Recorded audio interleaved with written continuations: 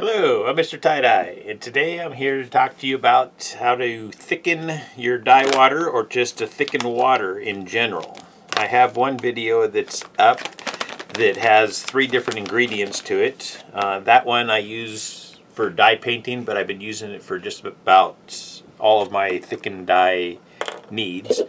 But recently I found some of this sodium alginate on Amazon, and I will put a link to this down in the description box. But this here is a really fine powder that dissolves up much quicker and easier than the other stuff does. So I wanted to come on and show you guys how I use this here for either making just thick water or for making thick dye. And this here would be for just in general for your regular tie-dye. If you're doing the dye painting, I still recommend that you use the other thickened dye video because it has the sodium alginate, it has the urea, and it has the salt in it. And from what I know about the dye painting, those things are needed to keep the t-shirt wet longer and to help push the dye into the t-shirt. But if you're just using it for regular tie-dye, you need it to hold off, you want to keep something white, so you need thick water, then this method should work pretty good for you.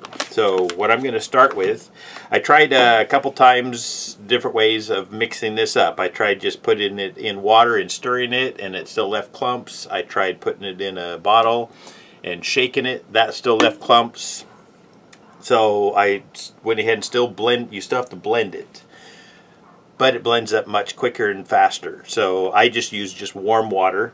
I use cold water, and that seemed like it, after a while, it blended the chunks up, but the warm water seemed to do it much quicker. So anyways, so this here is just kind of a real fine powder in there. And what I have here is 8 ounces of warm water, and I'm going to put in 1 teaspoon. So this here is a half teaspoon here. So I'm going to put in 2 of these, making 1 full teaspoon, and then we'll blend that up. So, and this here is just plain water that I'm mixing it into. The only thing about it is that it's warm. So, and then I have my dye mixer here, or blender. So about a minute, and that blends up pretty nicely there. So one way you can kind of test it is stick your finger in there and just rub it between your fingers. If it feels slippery, then you got it mixed. If you feel chunks, then you still need to blend it a little bit more. But this here feels good, so we'll go ahead and pour this into a bottle. I'll show you how I kind of test it for thickness, the thickness that I like. So 1 teaspoon to 1 cup is kind of a general. You might need to adjust a little bit up or a little bit down. But I'm going to pour some into a bottle. This is one of the little fine tip bottles that I got from Dharma. I'll put a link to that, plus the bigger bottles that have the little fine tips on them. Those are really nice for using this thick water.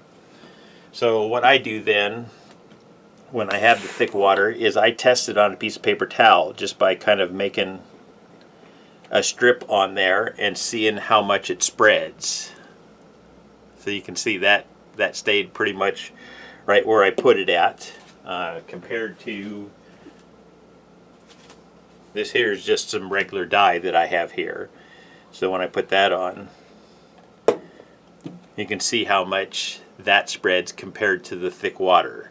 So the thick water is just going to help kind of hold space. If you're trying to keep something white, you can coat it with the thick water, and that will hold space and not allow the dye to creep in, or at least help prevent the dye from creeping in there.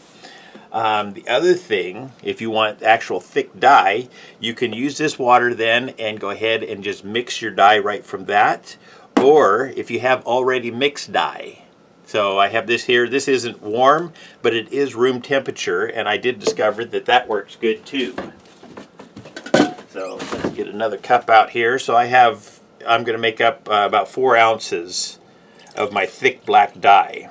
So I'm just taking already mixed dye, and then I'm going to add, since it's just 4 ounces, I'm going to add 1/2 teaspoon. So just 1 of these scoops here.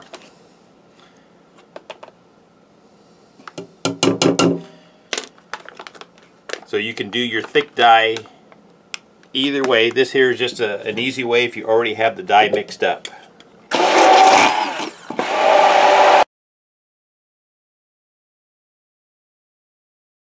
Let's pour some of this into a bottle. Well, I might add just a little bit more.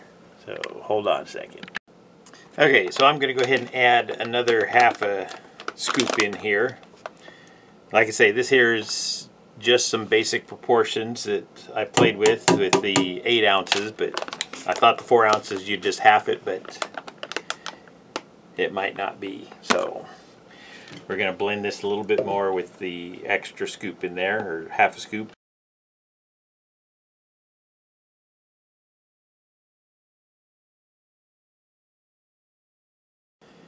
So this here is 3/4 of a teaspoon in 4 ounces of room temperature dye.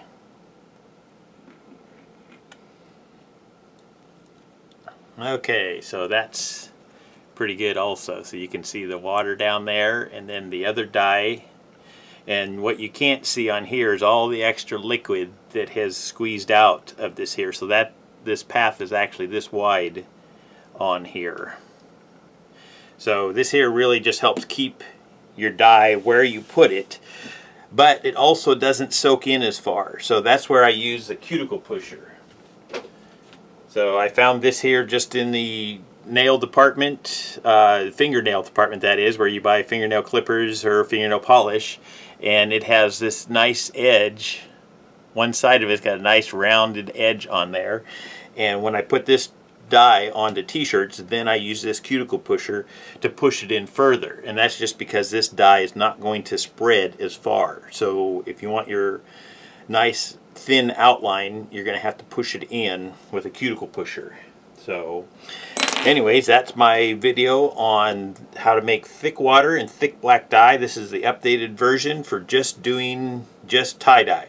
If you're doing dye painting, I still recommend you use the first one, and I'll have links to that one in this video description, as well as where I bought the thickened dye, and I'll put a link to these little bottles and to these 4-ounce bottles here. See, so that's a nice size bottle there, and it has a nice fine tip on it. So thank you for watching. Please like and share my videos where they're allowed. Have a nice day.